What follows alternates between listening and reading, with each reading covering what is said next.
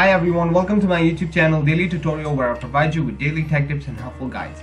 In this tutorial, I'm going to show you how you can reset your password for your online banking account for Qatar Islamic Bank.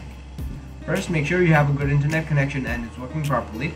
Then go ahead and open up a web browser. On the search bar, type in QIB.com.qa. Then press enter. Now once you land on this page, click on the option that says online banking and then click on purchase. Now here, to reset your password, you have to click on the link that says forgot password.